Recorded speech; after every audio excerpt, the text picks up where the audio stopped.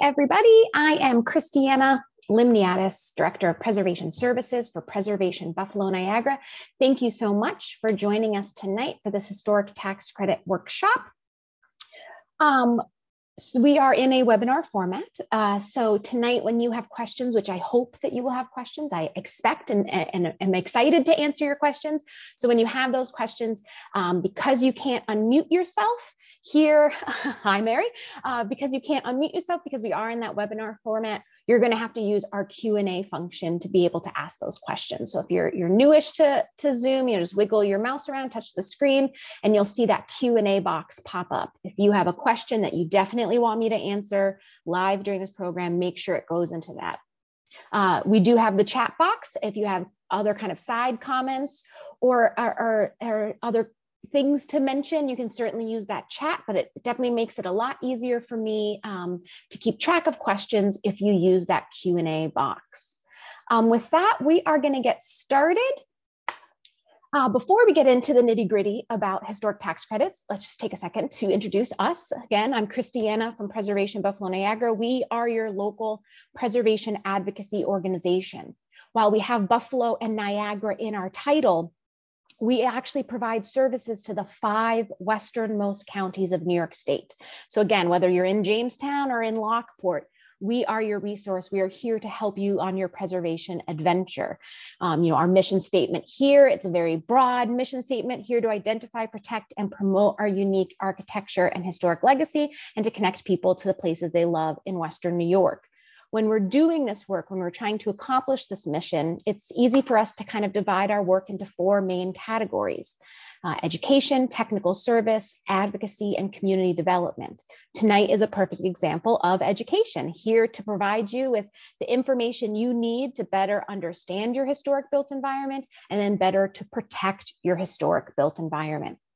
Technical service, we and the rest of the staff members here, we're always available to answer any questions you have, preservation related, anything old building related, whether that's a materiality type question, you have a part of your building that you're having an issue with and you don't know how to address it. We can definitely give you guidance or connect you to experts who can give you that guidance. But also when it comes to preservation planning questions, you're trying to landmark something, you're trying to do your historic tax credit application, you have questions about that kind of stuff, we're here to help as well. And then when it comes to advocacy and community development, they're basically the same exact thing, but advocacy is where we are taking the lead in fighting to save a building, advocating for legislation that will support historic preservation work, and community development is where we come into your community and give you the tools and knowledge that you need to be in charge of your own preservation destiny. Like I said, we have a 5-county service area. And so even independent of the pandemic and all of those kinds of regulations, it's impossible for us to be at every single meeting, speak at every single hearing. So making sure that you have what you need to be able to advocate for your resources is incredibly important to us. And then lastly, I'm contractually obligated to thank our sponsors. Erie County provides us with some funding to support our educational programming. Thank you so much, as well as our PBN membership. While we can go to specific types of funders to help support specific types of projects, the vast majority of our work, that day-to-day advocacy to save buildings, is really not stuff that we can write grants to cover, to finance. And so it is our membership dollars, our donations, our sponsorships that make that work possible. So thank you to some of you who, when you registered this evening to this evening's event, made a donation. Thank you so very much. Again, it's people like that allow us to do our work, that support us to do our work, and help us keep our educational programming free or extremely low cost. So if you do learn things tonight and have a fun time, I like to think I do a good presentation, I encourage you to head over to our website, preservationbuffaloniagara.org, to see the other ways that you can support us in our work. And with that, let's get to tax credits. So first, we're just going to cover some basic preservation terminologies and policies that you are going to encounter and see as part of the process of doing historic tax credit application. So just kind of going over those terms so they're not so foreign sounding to you anymore. And then we're going to go through the nuts and bolts of the eligibility requirements and how the program works in general. And then we will actually walk through an application process from start to finish.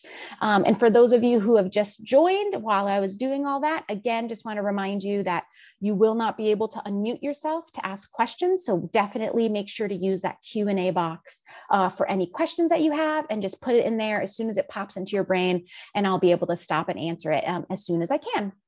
All right, basic preservation information. What is historic preservation?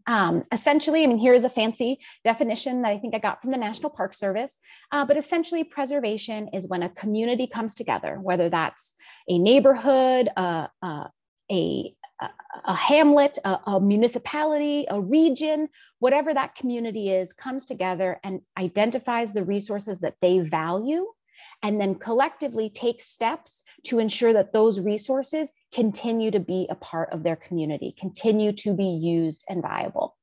When we do preservation work, there's pretty much two spheres in which we do this work. There's the public sphere and then the private sphere. The public sphere is going to be those those governmental agencies and authorities that regulate historic preservation. So at the national level, that's going to be the National Park Service. At the state level, each state has a historic preservation office. That's called SHPO for short, State Historic Preservation Office, SHPO. And then if you have a local preservation ordinance on the books, then you'll also have a preservation board or commission that would regulate on the local level. And then on the private side, we have certainly all of those for-profit consultants and tradespeople who you can hire to help you do your preservation work, but then also us nonprofits that are here to provide that advocacy and technical service. And equal, the same as with the public sphere, we have different organizations on different levels of municipality, different levels of government. So we have a national organization, the National Trust for Historic Preservation. There's the Preservation League of New York State, and then us, PBN, as your local advocacy organization. One thing to keep in mind about advocacy organizations, about nonprofits, while these three nonprofits I just outlined on the screen are defined by geographic boundaries, they'll help anyone within that boundary. There are also nonprofits that work on certain types of buildings. So there's nonprofits that help you with barns, there's nonprofits that help you with modern buildings. So again, depending on what your preservation project is, there might be additional resources out there for you to reach out to. Saving buildings isn't new. This is something I like to include in every presentation I do to make people understand and to kind of demystify this process. Is this preservation and all of these wonderful things that we use to protect our built environment is not new. We've been doing preservation under some sort of title since the beginning of this nation. And so here is a nice little abbreviated list of kind of the greatest hits of events in preservation history on local, state, and national levels, all kind of ending up and culminating with the 1966 Historic Preservation Act signed by LBJ. That's a film strip of him actually signing it. Why does it matter? Why do you need to know this? It's important to know this because it is this law that establishes the federal policy and framework for completing preservation. And it's this law that even makes the tax credit process possible. The rules and the policies that we use as part of the tax credit program were enabled by this act. So again, we wouldn't have the tax credits if it wasn't for this Preservation Act back in the 60s. So important to keep that in mind. All right, some key terms for us to get to know. First is character defining feature. So a character defining feature is going to be all of those visual aspects and physical features that comprise your historic building. So that's going to be all of those kind of decorative elements that you can see. If you have a Victorian era house, a Queen Anne style house, it might have a lot of spindle work on the outside, lots of carved doodads, or maybe some decorative tile work. Those are all character defining features, ornate wrought iron railings, anything like that. That's a character defining feature. Any element that helps to articulate the style and the architecture of that resource or the time period or its history character defining features. Character defining features also include that general massing and layout and form of your structure too. So it's not just the little individual decorative items, but it's also those kind of bigger picture elements of your building as well. Why is it important to know what a character defining feature is? It's because the whole point of the tax credit program is to preserve as much of those character defining features as possible while still allowing you and helping you make those necessary modern changes that you need so you can continue using your house. So being able to identify and recognize what those character defining features of your home is, what those are, is really important. So then you can then make sure to craft your project in a way that won't permanently damage those elements. We'll talk more about that as we go on. Contributing resources. Actually, I'm going to skip that. I'm going to go to the next one. I didn't realize this was in a different order. The National Register of Historic Places, the NRHP, or just the NR or National Register. It's the federal government's official listing of buildings, sites, structures, objects that have been deemed worthy of preservation for their historic significance. So the National Register isn't just a listing of all of our historic places, because there's tons of history in this country. We've been here, we've colonized this land for over 200 years. Lots of things have been written in our official history books, right?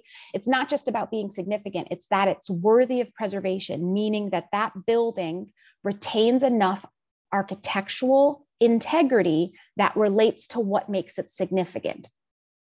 Why is it important to know what the National Register is? It's because listing on the National Register of Historic Places is one of the eligibility requirements. So you need to be able to confirm that your building is in fact listed on the National Register, either individually or as part of a historic district.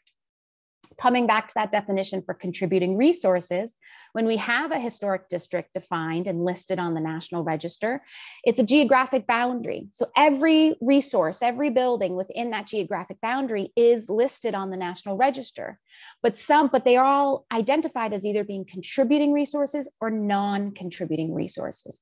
A contributing resource meaning that that individual building, either through its architecture or social history, contributes to the narrative of the history and architectural significance of the whole district, that it supports whatever that broader narrative is for the whole district. Whereas a non-contributing resource, either because of its architecture or social history, is not in the same story, does not support that narrative. Why is it important to know what a contributing resource is? Because if you are listed on the National Register as part of a historic district, we need to check to make sure your building is a contributing resource, because only contributing resources are eligible for the tax credit. And then that last definition actually isn't really relevant to Jamestown property owners, because you guys don't have certified local historic districts. But in addition to being eligible, that eligibility requirement of being listed on the National Register, properties in certified local districts can also take advantage of tax credits. Currently, the city of Buffalo is the only municipality in Western New York that has a certified local district. So again, for you guys in Jamestown, you don't have to worry about that. You just need to make sure that your building is listed on the National Register. The 4 approaches for the treatment of historic properties. So when we have just regular conversation, we interchangeably use the word preservation, rehabilitation, and restoration, right? You bought a building, you're rehabbing it, you're preserving it, you're restoring it. And that's fine for everyday conversation. But technically speaking, in the professional preservation world, these terms relate to different approaches to how to treat a building. If you're going to preserve it, it means something different than if you're rehabbing it, restoring it, or reconstructing it. Each of these different approaches come with their own set of standards and guidelines that explains what does it mean to preserve versus rehabilitate or reconstruct or restore. Why does this matter? It matters because it is one of these sets of standards and guidelines that are used in reviewing your application. And it is these standards and guidelines of rehabilitation that the State Preservation Office, SHPO, is going to use in reviewing your application process. Why is it the standards of rehabilitation that are used? And that's because, as you see on the screen, the standards of rehabilitation, the treatment of rehabilitation, is the only one that is written to allow for modern changes for continued use while also preserving those character defining features. When you follow the treatment of preservation or restoration or reconstruction, it's all about freezing your building in a particular moment of time and not really making those dramatic changes to update and modernize. It's all about that historic integrity and taking it backwards or freezing it in this current moment. It's the standards of rehabilitation that allow you to make those modern changes, because the whole point of this program is not to make you live in a historic house museum, to live in this, blast from the past kind of place. It's about keeping all those wonderful historic things, keeping that integrity of the building, but getting you those modern things that you need that your building didn't come with. I mean, I think we all have to understand that most houses, if your house was built before the 1920s, you might not have even had closets in your house. So even as simple as those types of things, those are alterations that were made to allow those buildings to keep, up for modern use and standards. So again, it's those treatment of rehabilitation that we need to make sure that your project in your application meets those standards and guidelines. You can read up and learn all about the standards of rehabilitation on the National Park Service's website.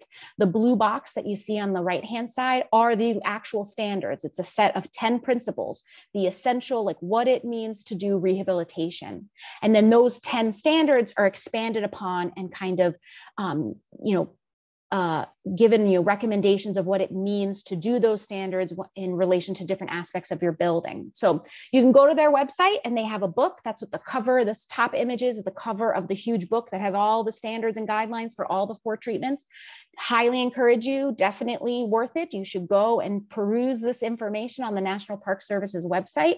But for tonight's purposes, the cheat sheet, the cliff notes of what it means to follow the standards of rehabilitation, it's all about retaining, repairing, and then replacing in kind. So again, we want to retain as much of that original character defining historic materials. It is that the fact that you have those historic materials that makes you eligible for the tax credit program in the first place. So we want to make sure that we're retaining as much of that as possible. In retaining those, we want to make sure that we are then repairing those elements, right? We want to make sure that our repair methods are of the least intervention possible, right? We don't want our repair methods to cause permanent damage of those materials. I think the best example to kind of explain that is with sandblasting, right? You have paint on a brick wall. That's a problem for you. You want to take off that paint and you sandblast it.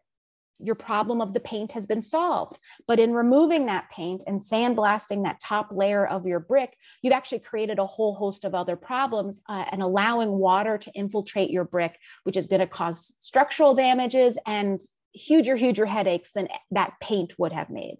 So again, we want to address those problems, but we want to do it with the least degree of intervention so we are not causing new or other types of problems. And then that replace in kind. No matter how much of a diehard preservationist you are, we have to admit that materials have a lifespan. There will come a time where we can no longer repair that element, that part of your building, whatever it is. It's time to replace it.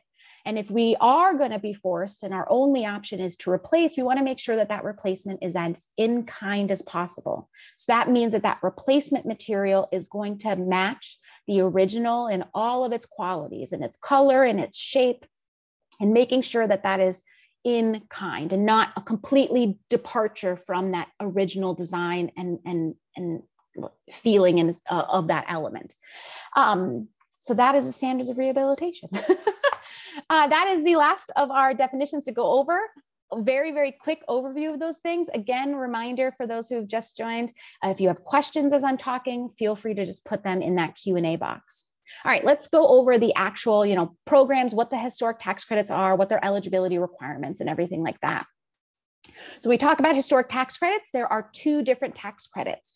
Other people like to discuss them by saying the state, talk about them by the level of government they come from, right? So talk about the state credits versus the federal credits. And that's incredibly confusing in my opinion. It's a lot easier to talk about it from the type of building and the use of that building that you're doing. So if you are a homeowner looking for a homeowner tax credit, that is going to be a 20% state tax credit. And then there is also a commercial income producing tax credit. So if that is a building that you do not live in and you make income off of that building, you are eligible for the commercial tax credit. And that is a 40% combined state and federal tax credit.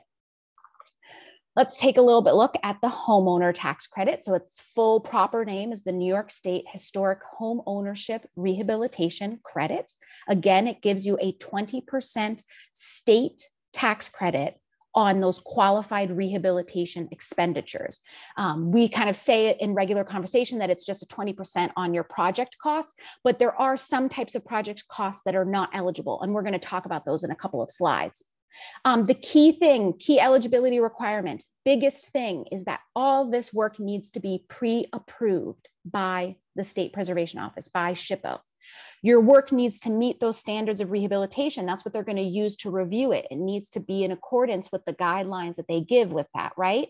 So because of that, they need to pre-approve your work to make sure what your plan is does meet the standards. And if what you're planning to do doesn't, then they'll work with you to figure out that best way forward so we can be as close to following the standards, as close as we can to be preserving all of those character defining features while also getting you that update that you need and fixing that problem that you have with your building. It's a homeowner credit. So obviously it has to be an owner occupied residence, and obviously kind of, this seems silly to have to mention, but I feel like it does need to be mentioned. It's a state tax credit. So you have to pay state taxes to be able to claim this credit. There are little loopholes with that, and we'll talk about that in a second. But if you have multiple properties and you claim a different house in a different state as your primary residence, then you can't use the tax credits on here because it's not your owner occupied primary residence. So keeping that in mind. Financial requirements of this program, you have to spend at least $5,000. So at minimum, you have to spend $5,000, and of whatever it is that you end up spending, 5% has to be spent on the exterior. And exterior costs, anything on the envelope of your building counts as exterior costs. So, there's the obvious examples of painting your house or fixing up a window or something like that, but also foundation repairs. Even if you're doing those repairs inside your basement, that's still technically an exterior work. So again, at least spending $5,000 with 5% on the exterior. As I mentioned before on the definitions page, you have to be listed on the National Register of Historic Places, either individually or as part of a historic district, or in a certified local historic district for those in Buffalo. And then the last requirement is that you either need to be located in a qualified census tract or in a city with a population of under 1 million and with at least 15% poverty threshold. And it has to be an actual city, right? So every city in Western New York, Jamestown included, Buffalo, Niagara Falls, all of us fit in that definition. So for every historic district in the city limits of Jamestown, you don't have to worry about what census tract you're in. You're just automatically, you're going to be eligible as long as you meet those other eligibility requirements. If you don't live in that city and you live in villages or towns or whatnot, then you do need to check that qualified census tract rule and see if your census tract is a qualified one. A qualified census tract is one where the median family income is at or below the state median income. And the last thing to keep in mind with this tax credit is that if you make $60,000 or less, it is not a credit. You will get this as a refund. So again, if you are in a fixed income under $6,000, you will get that credit as an actual tax in your refund when you file your taxes. Briefly, just going over the commercial credit, just to give that general idea, but the rest of this presentation, I'm focusing on the homeowner credit. But the homeowner credit was created based on how the commercial credit was. So understanding the homeowner credit, if you're interested in the commercial, will still help you through this process. But just to get those, broad, the big bullet points of what the commercial credit is, it's a 40% combined state and federal credit. So you'll get a 20% from the state and you'll get 20% from the federal government. Again, just like with the homeowner credit, it has to be pre-approved. It needs to be a commercial income producing property, obviously. With this tax credit, it's not a flat amount that you have to spend more over. Your project costs, you have to spend more than the adjusted basis or the adjusted value of your property. So if you just bought a building for $100,000 and you need to do work and you want to use the tax credits for it, you have to spend over $100,000 because you just bought it at that cost. So that's your adjusted basis. That's the adjusted value of that building. If you've owned the building for quite a while, there's a couple math equations you can do to figure out what your adjusted basis is, but you have to spend over that value. You have to spend over that value because this is a substantial credit. You're getting 40% tax credit. So you need to have a substantial rehab project. Same as with the homeowner credit, you have to be listed on the National Register or in a certified district. You have to be either in a qualified census tract or in a city of a population or in that rule of the city population. And then the other thing to keep in mind if you are pursuing commercial tax credits is that there was a recent change in state legislation just a couple of months ago that now allows for a 30% state tax credit for projects that are spending $2 million or less. So for those projects, you're not going to get 40, you're going to get a 50% tax credit when it's all said and done.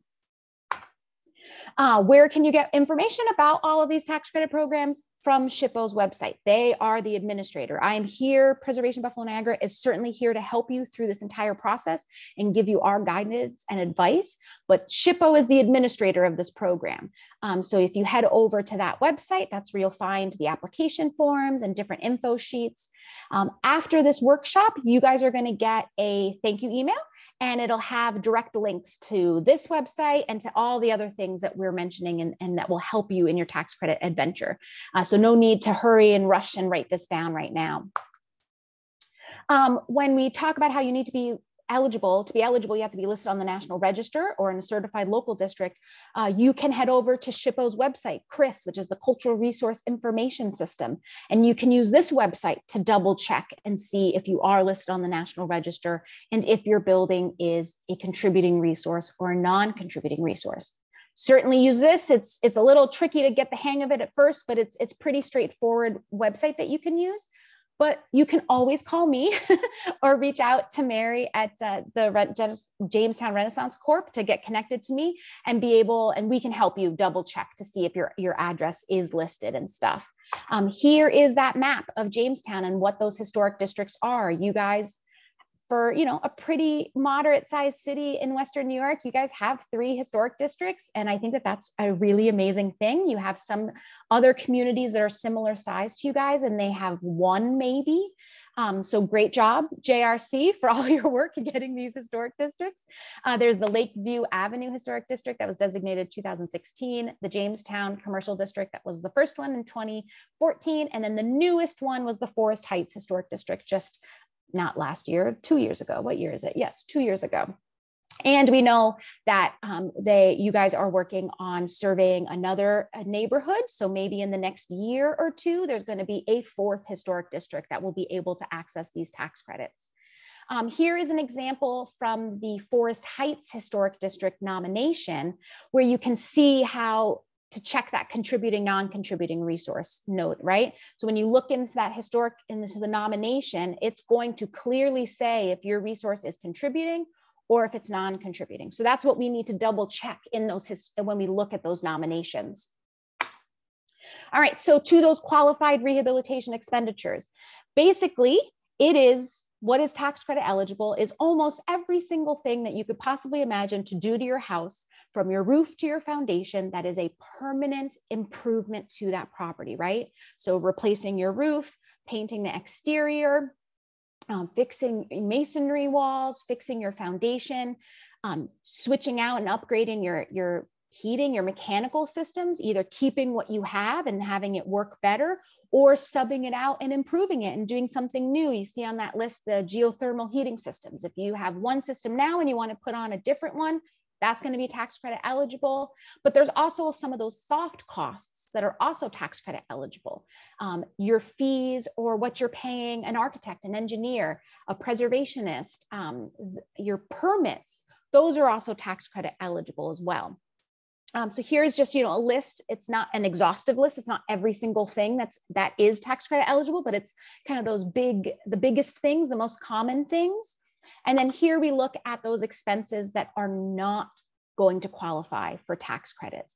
And it's pretty much all of those temporary improvements, those removable things, as well as things that are outside the footprint of your building. Unfortunately, this tax credit, the homeowner tax credit, only applies to the residence, to the home. It does not apply to secondary buildings like garages or carriage houses, to landscaping, to your driveway, or any other type of paving. It is just within the footprint of the actual property. That rule has nothing to do with preservation stuff. That's literally because of the tax code and things like that.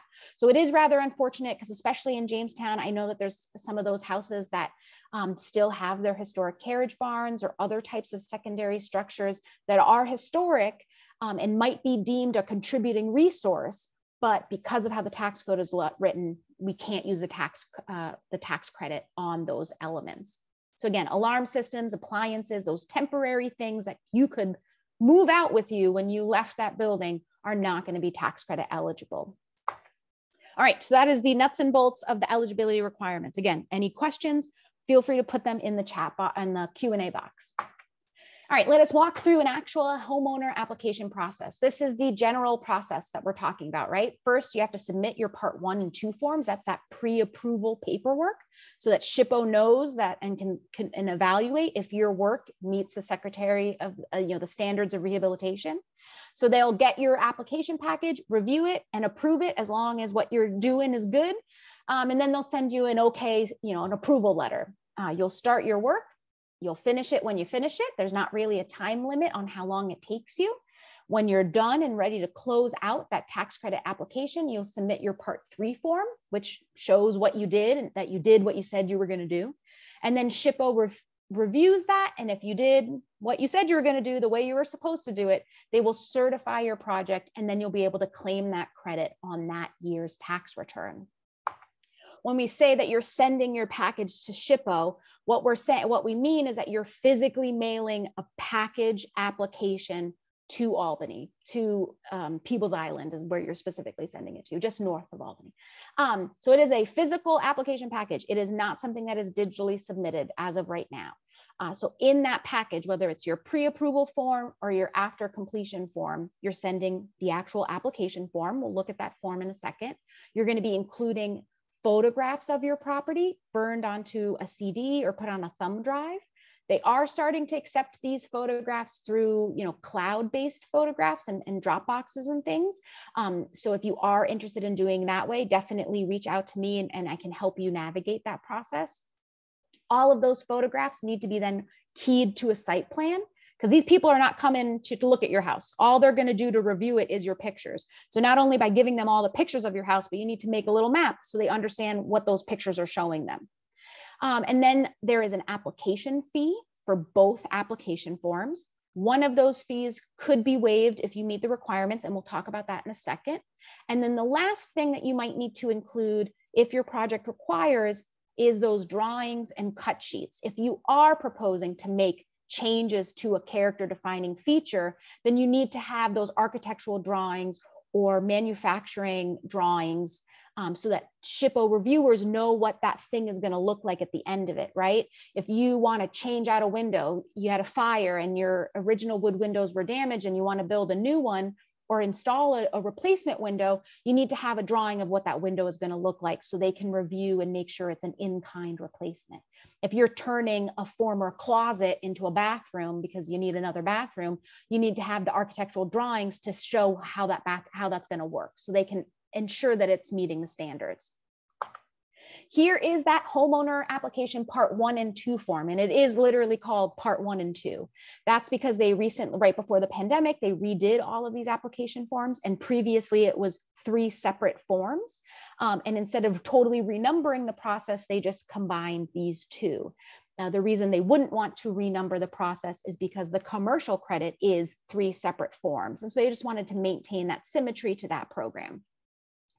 This is the application form. The first 2 pages of it, simple fill in the blanks and check boxes about confirming that you are the homeowner, that your project is eligible, that your address is eligible, and just confirming all of those eligibility requirements on this form. The big thing to be mindful of on this form, on the second page specifically, is the signature page, the signature lines down here. If you own the property with someone else, all the owners have to sign it. So if you live with the person you own it with, super easy, just turn to them and ask them to sign it. But if you don't live in the house with the co-owner, then you need to make sure that you get them to sign it. And then the other thing is this income waiver part. I said before that there's application fees. With this application, there is a flat $25 application fee. But if you make $60,000 or less, you don't have to pay that $25 fee. But in exchange for that, you have to get this notarized saying that you promise you're telling the truth, that you make $60,000 or less. So again, if you want to take advantage of not needing, if you're eligible and don't need to pay that $25, you will need to instead get this notarized. And then the third page and you know, only other page of this application form is this simple spreadsheet where you're going to list out what you're going to do on your project, list out all the scopes of work that you're going to do. And that's what you want to do. You want to list out by scopes of work. You don't necessarily want to list out by the part of the house or the room that you're working in. For example, if you're doing a kitchen remodel, you're updating your, you know, very Laura Ashley kitchen from the 80s and you want it something more modern, that's perfectly fine. But when you say kitchen remodel, that's a lot of things that's going to go into a kitchen remodel. And so to list out all those things in one line is going to be confusing for you to keep track and for them to review and make sure that you're meeting the standards. So you want to separate those things out by scope of work. So the flooring, the cabinetry, the plumbing, and again, all of that stuff that you're going to be doing. You're painting the house, you're painting the whole house, new fresh coats, you're redoing the floors, you know, having it by scope of work. This application form is a fancy fillable PDF, so you can literally just type right into it. I've seen people print it out and handwrite on it. As long as your handwriting is eligible, that's perfectly fine as well. Me personally, I like to recreate this spreadsheet in an Excel document and use it in there. The main reason why I like to do that is because full disclosure, I'm a dyslexic person. And so I like to be able to have that option of spell checking in Excel to make sure I'm writing the things that I want to write. So personally, for me, I like Excel, but you can certainly just use the form as it is. The columns on this form: photo number, title of work proposed, existing condition, proposed work, and your estimated cost. Let's talk a little bit more how we would fill those in. And SHPO gives us an instruction sheet that goes along with this application form. And here are their examples of how we would fill out that form.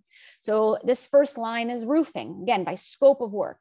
Obviously that it coincides with the part of the house it is, but you know what I'm trying to say there. So the photo numbers, again, you have to have photographs of your building, and we're going to talk about how to take those photos and how they need to be organized in a second, but you need to have those photos and they need to be labeled and keyed to a site plan. So numbering those photos is the most logical and easiest way to do that. So you need to put what photo number shows that roof or whatever that thing that you're talking about. What are the pictures that reviewer can quickly flip to be able to see what you're talking about? The title of the work, roofing. What is the existing condition? It's worn out, leaking asphalt shingle roof. Simple and straightforward, to the point. Could you write paragraphs explaining in detail how it's worn out, how it's leaking, all the failings of that asphalt shingle roof? Sure, you could do that. Do you need to? No, please don't. Simple and straightforward, to the point. You just need to describe it enough that they understand what the problem is and what's going on. And the same thing with your proposed work. What are you going to do? You're going to install new 3-tab asphalt shingles, including all repairs, underlayment, etc. You want it to be specific and simple enough and straightforward, to the point that they understand what you're going to do, but not so ambiguous that like things are clouded, right? You also don't want to be so specific in describing what you're going to do, because if you vary the teeniest, tiniest from that plan, you will need to file an amendment to make sure that your work will still be tax credit eligible, right? What's an example of that? An example of that, I was working on a big tax credit project one time with multiple buildings, and each of us consultants had a different building. And when we were filling out our forms and talking about the interior woodwork, all of us consultants just said we were going to repair and replace in kind all the interior trim. One consultant went as far as to describe the molding profile that that trim had, saying that they were going to maintain that molding profile. Well, no one told that contractor. And so when the contractor went into that particular building, that molding was way worse and they had to take it all down. But no one told the contractor he needed to make sure that he was matching exactly the original profile. So he just put something that looked similar to what had been there. And so when we were reviewing those afterwards, because they specifically said in their paperwork the molding profile was going to match and it ended up not matching, we couldn't get the tax credits on all of that. We had to file amendments to fix that problem. So again, you want to be so specific that they understand what you're going to do and can give that approval and understand what you're doing, but not so specific that you're roping yourself into this very elaborate specific plan that you'll have to file multiple amendments to fix. Example of that here on this thing, if you hadn't included that include all repairs and underlayment and just left it at put new 3-tab asphalt shingles on, what if your roofer got up there and saw, oh, your roof framing is totally shot, we got to fix this, we got to fix that. And technically that wasn't approved in that line for roofing. So again, bordering that line between too specific but not specific enough. And then that last column is estimated cost. And it is just that. All you are doing is writing the number of what you think it's going to cost you. Do not include quotes or estimates or any paperwork like that. You do not have to justify that cost. You just need to tell them what you think it's going to cost. The only reason you're even giving them the numbers is so they can make sure you're spending $5,000 and at least 5% on the exterior. That's why the numbers are even there. The preservation people don't care how much it costs or if it's too much or not enough or whatever. So again, making sure that you just put that number and not include any supporting documentation for it. That next example of masonry and repointing, those photos show whatever's happening with the masonry. What's the existing condition? The mortar is loose on the rear of the building. Super simple and straightforward. What are you going to do to fix it? You're going to repoint and repair as needed. New mortar will match the historic mortar in all qualities, including strength, color, texture, and tooling. That last sentence, that second sentence is magic, and you should look to that kind of sentence and incorporate that into your own description, because that sentence tells SHPO that you understand that the standards of rehabilitation want you to repair, retain, repair, and repair. I can't speak today. Retain, repair, and replace in kind. So that's great phrasing that tells SHPO that you know what you're doing, that you know that we need to match what's there. And again, just the simple cost, you're not putting in documents proving or justifying that number. And then again, that last example, porch repair, what's wrong? It's rotted and wooded out. You know, railings are all rotted. What are we going to do? We're going to repair and replace in kind. Those repairs are going to be made in kind to match the historic. Again, great. Those two sentences are great sentences that you should borrow and incorporate into how you're describing your work you're doing as well. Now onto the photographs of it. So you have to have photographs of not just the individual elements and aspects of the building that you're working on, but you also need to include some general views of your house, right? So the first 5 photographs that every single tax credit application should include, the first one is kind of a general view from across the street or maybe the sidewalk, a picture that shows your house in the middle with part of the houses neighboring next door. Again, they're in Albany. They're not coming here to review and do a site visit or anything like that. So they have no idea what your building looks like. If they do have a picture of your building from the nomination, it's one photograph that was taken when the building was nominated. So they don't have current photographs of what your house looks today. So we need to give them that. So one photo that's just a general view, clearly documenting how your house sits on the lot, on the street, just giving that kind of lay of the land. And then the next 4 pictures are going to be clear shots of each elevation of the building. So one of the front of your house, where the whole entire front of your house is cleanly in the view of that image. Same for the back of your house and for the sides. Certainly for all those of us that live in a more urban environment, your houses can be very close together. So there might be one side of your house where you're not going to be able to get a nice clean picture like you would the front of the house. That's perfectly fine. Stand at the end of that little alleyway, crawl space between you and your neighbor's house, and just take a picture looking down, some sort of picture so they can understand is that what's happening on the exterior of that elevation, because whatever's happening on the exterior of that elevation might also relate to something that's happening on the inside. So we just need to give them both of those views. Other than those 5 photographs that document your building, every other photograph is just going to relate to what's on your building and what you're working on, and giving those detailed shots to show what is that damage, what is that issue. So if we go back to this example list, you know, the roofing, you're going to see the roof in all of those 5, you know, principal photos of your house. So if you're doing a roofing project, you're going to probably be listing just pictures 1 through 5 as your reference photos. Masonry repointing, again, going and taking some close-up pictures showing that damage in the mortar. If you're doing that porch repair element, a couple of close-up shots, or, you know, whatever, you know, use your artistic eye to figure out what are those pictures that you need to include to convey that rotted wood floor and those railings and the steps, and to convey what is the issue happening there.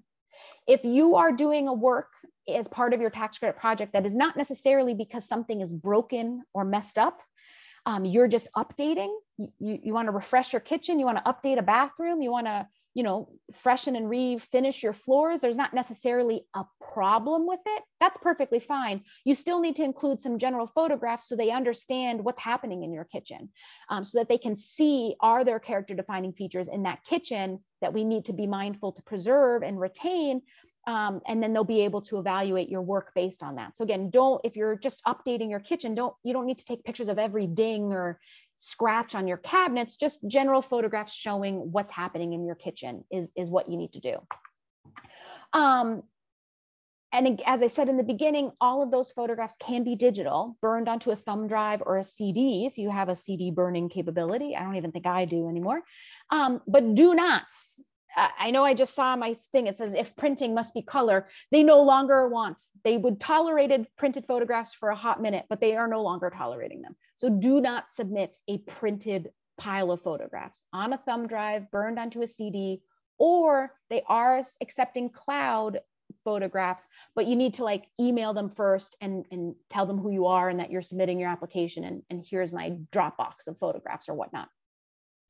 Again, because you're doing a keyed site plan, all those pictures need to be labeled. Numbering them is just the most logical way. And again, if your project requires it and you are making changes, you need to include those architectural drawings or cut sheets that explain what that work is going to look like at the end.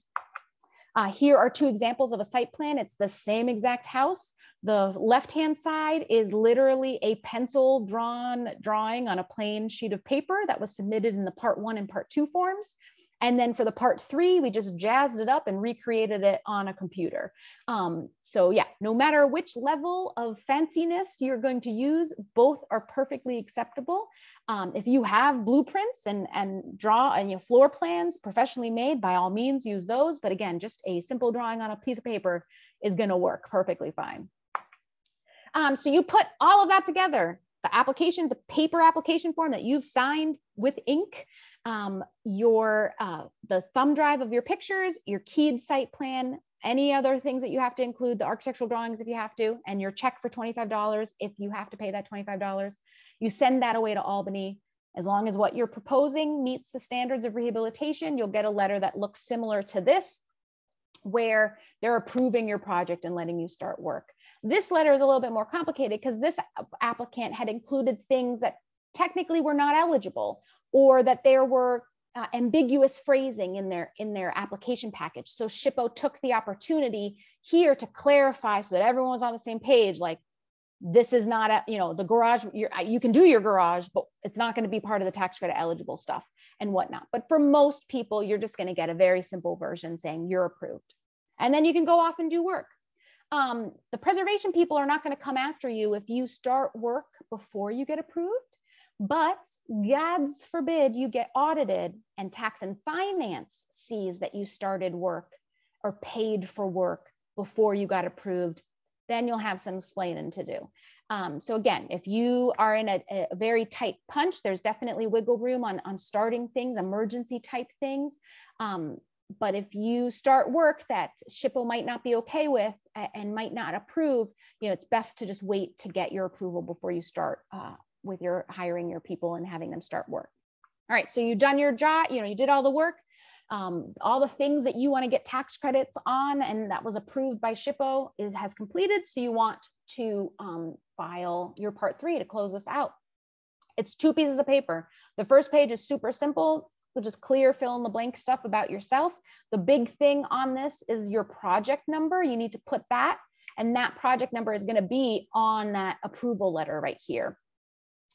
So again, making sure when you get this approval letter that your project number is listed, that there wasn't some computer emerging error that missed that number. So you need to put that number on this application. And then another spreadsheet where you list out what you did with those after photographs and what those final costs are. And again, it's going to be that same package, the application form, the after photographs with your keyed site plan, and then your fee for this application. And this fee is based on how much money your final project cost is. So if you spent $5,000 to $10,000, $25 fee. Next level is $75, and so on and so forth. I know some of you are probably looking at that $475 fee and being like, that's bananas. But for those people, you're talking about getting a $50,000 credit. So compared to what the credit amount they're getting, that fee isn't that bad. So it does kind of give you a little sticker shock, but that's because they're getting a substantial tax credit for spending that much. Let us look at this example of how do we talked about how you fill out the part 1 for those work, then how do you fill out the part 3? So on part 1 for roofing, it was worn out and leaking, and we were going to put a new roof on it, and we thought it was going to cost about $10,000. Our follow-up, again, listing whatever those photographs that are going to show the roof. What did you do? You remove the old roof and you put a new asphalt shingles on. Could you describe that in much more detail of every step they took to put the new asphalt shingles? Sure, you could. Do you need to? No. And then listing that final cost. Again, you're just listing the final cost. Do not include invoices, canceled checks, credit card statements showing you paid it. They don't care if you actually paid it or that you paid it. They just need to know what the number was so they can do the math to make sure you spent $5,000 and 5% on the exterior.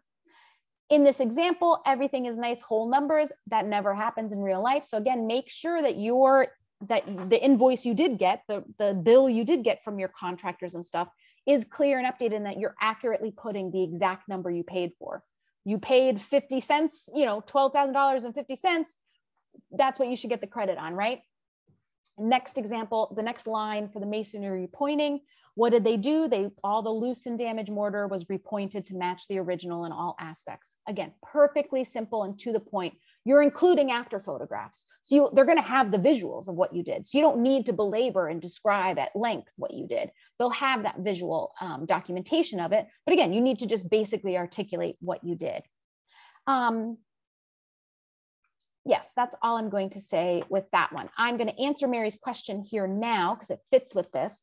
Mary's question is, if I have several large projects and plan to complete one a year, do I submit all the projects together in one application or each project separately? Do I claim the tax credit after I finish one project or after I complete all the projects on the application? Now, there's a couple of different ways that you can do that, right? If you have 5 things, you have your big laundry list of what you want to do, but you know that you can't afford to do it all in one year and you need to break it up. And with that, you want to be able to get the credit at the end of the year. You don't want to wait all those years. If you have a bunch of stuff to do and it'll take you maybe 5 years from start to finish to do all that work, you could put it all in one application form, wait till you finish all of it, and then after 5 years, close it out, and then you'll get your big credit.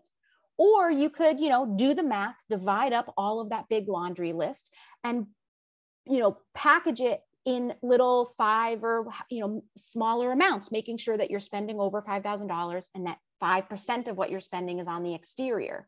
And you could divide those up into smaller applications and each year submit right now I'm going to do this thing. And then when I finish those 3 things, I'll close out that application, claim that credit. And then in a year or 2, I'll move on to the next batch of things. So it's all kind of about what money you have and how you want to run your project and when you want to be able to see that tax credit, right? The other thing to be mindful of, and I'm just going to go back to this little chart with the fees. If ultimately at the end of it, you think you're going to end up spending over $200,000 for all of that work you want to do, if you put that all on one application form, you're going to get capped at $50,000 for your tax credit. So even if you spend over $200,000, you're not going to get more than that in your tax credit. But if you split it up into smaller packets, then you're going to get that full credit because you're not going to reach that limit. So again, it's all about what you can financially afford, the specific projects that you want to do. But again, you have that ability to either do it all together once or to parse it off into multiple application forms. Really great question. All right, so you filled out your part 3. One last thing I'll say about the part 3, you have to include those after photographs. You already have your keyed site plan, right? So you're literally just going to go to those same exact spots and take the same exact picture showing the after. All right, so put that all in an envelope, mail it off to Albany. And then as long as you did what you said you were going to do that they approved for you to do, you will get a letter that looks like this, a certificate of completion. So again, it's the preservation people saying and certifying that your project met the rules, that you did what you were going to do, and that your total project, that project cost, is then eligible for the tax credits. They are not going to tell you what your credit amount is or anything like that. That's not their job. Their job is to review the project and make sure that the amount you spent and the work you did met the standards. So when you get this letter, the COC from SHPO, you want to pay attention to the year on that letter. Whatever year that letter is issued, that is the year you have to claim it in your tax return. So this letter example is from 2017. If this individual, when then filing their 2017 tax return at the end of the year, forgot to include this tax credit, bye-bye. You cannot then on the next year try to claim it. It has to be claimed in the year that you got this letter. You want to make sure that this number that they include, your total project cost, is not only accurate, that your receipts are the same number, but that it is the accurate number that you wrote on your form, that there isn't a typo or something like that, because whatever number is written on this piece of paper is what you can then go to your taxes and say, like, this is the project cost that's tax credit eligible. So we need to make sure that that number is accurate for errors, typo errors, and also math errors, that you did tally that up correctly and it's the accurate number you spent. In that question of accurate number you spent, if you are also paying contractors to do non-tax credit eligible work along with your tax credit eligible work, you need to make sure that either you have itemized and separated out those costs or that contractor has given you an itemized bill. So again, let's back to that example of a kitchen remodel. Most of what you're going to do in that kitchen remodel is going to be tax credit eligible, except for your appliances, right? Because your stove, your refrigerator, those are not permanent improvements to that house. Those are removable elements. So those are not tax credit eligible, but you most likely paid that same contractor the money to buy them for you or install them for you. So you need to make sure that that money you paid for that work is not factored into this paperwork, that you didn't mathematically add it in there. So again, double checking those numbers.